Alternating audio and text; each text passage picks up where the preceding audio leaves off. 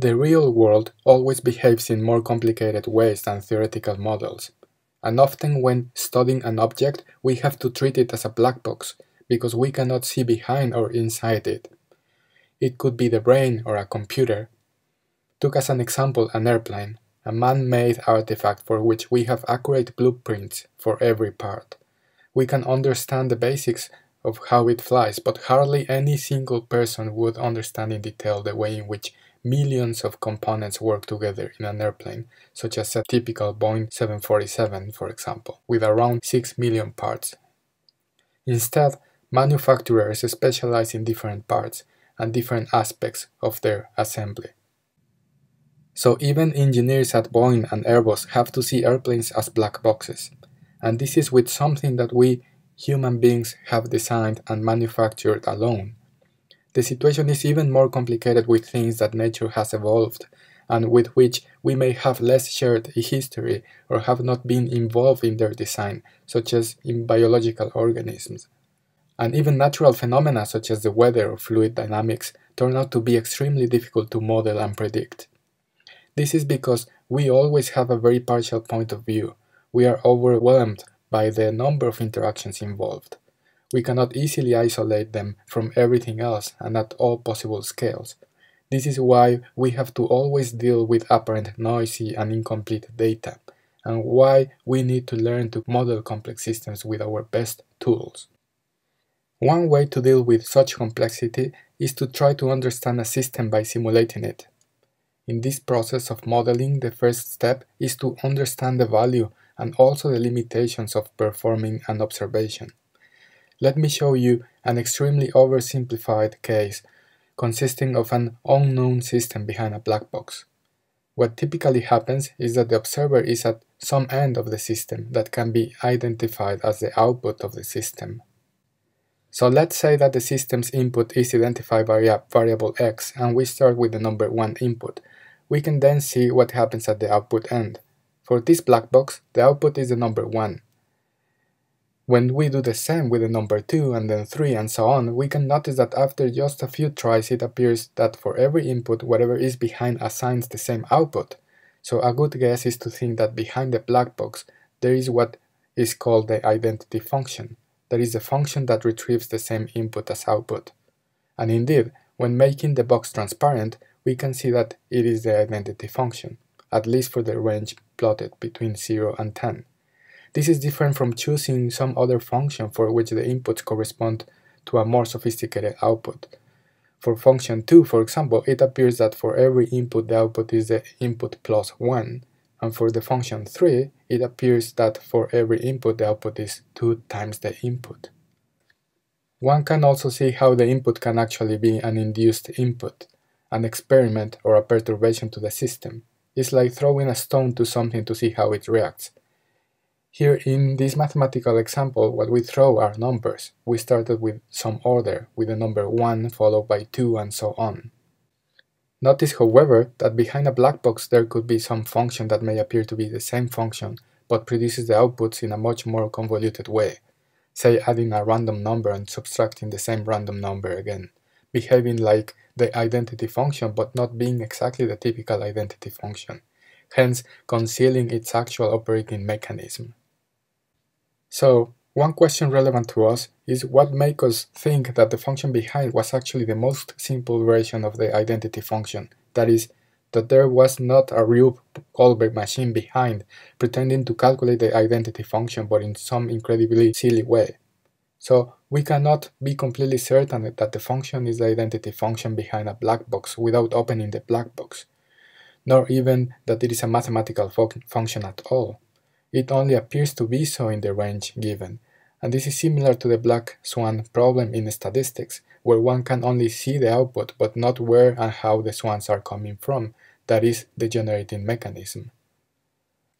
Also, something to notice is that we followed an order in the input sequence, but observations could have been done at random, and we could have guessed the same function behind. However, things are not always that straightforward, and as soon as we get into slightly more complicated cases, such as function 4 and 5 for example, it is much more complicated to establish the relationship between the perturbations made on the x x-axis and the observations witnessed on the y-axis. One can call the sequence of observations a sample of the behavior of the function. This is obviously even more difficult in the real world, because we usually have no idea of the magnitudes of the possible inputs, nor if there is any necessarily privileged order, but you can see what the input for a biological organism may look like. For example, it could be to eat or drink, take a drug. All those can be inputs, just as to learn or to read may be considered an input for a mind. So, how informative a single or a collection of observations can be to produce a reasonable model with some degree of confidence? In other words, what type and how many observations should we perform to decide if the function behind a black box is the one we have hypothesized? How many number of input and output pairs is sufficient or enough to gather in order to infer an underlying function? Is this a property of the observer or the observed?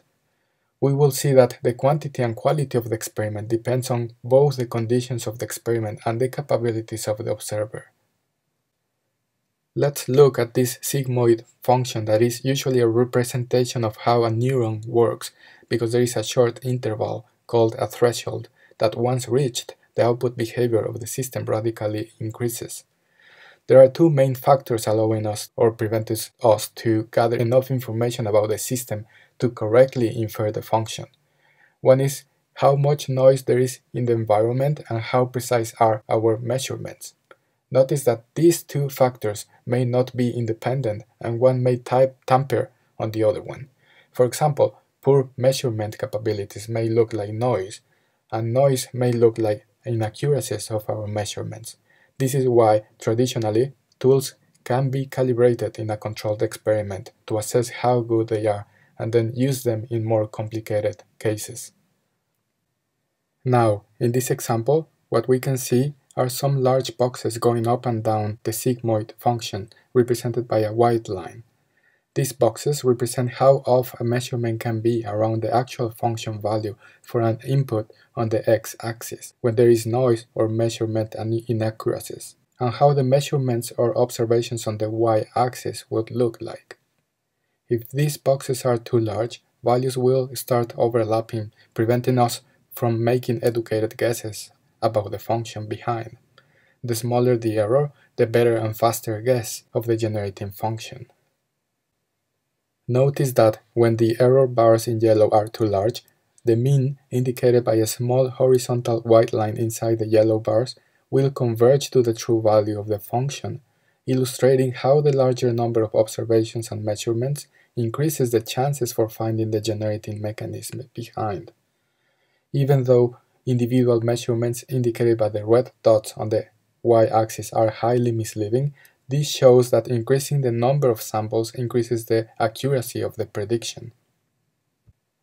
This is related to what is known as the law of large numbers, a principle of probability according to which the average of the results obtained from a large number of trials should be close to the expected value, and will tend to become closer as more trials are performed. A trial means to repeat the same input value several times, which, even though the system behind is completely deterministic, and perhaps even the error bars are also fixed, the output values will differ, but their average will converge to the true value. A trial is also sometimes called a replicate. Another interesting observation is that the error bars may be of different length and even depend on the place they are along the function. In this case, error bars are about the same similar size and do not depend on the function shape. The kind of noise they introduce is then called additive and linear, but more complicated cases exist. The relationship between noise and number of samples is thus proportional. The greater the noise, the larger number of samples needed. The smaller the noise in magnitude, the less number of samples are needed. We will see how the area of information theory can help us make all these choices and decisions. What is most interesting in these examples is that no matter how oversimplified, they illustrate how everything may be studied in a similar fashion. There is always an input and an output in a system of interest. even in areas such as biology and cognition, as we will later see in the last module. For example, an input can be a drug and the output the development of a disease. An input can be heating a protein and the output the way in which it folded. An input can be the accumulation of clouds, and the output is whether it rains or not. Notice also that inputs are usually outputs from other systems, and outputs are usually inputs for other systems. So every aspect of these examples is related to causality. In the next segment, we will see how we can study these systems by introducing computation in the study of causation.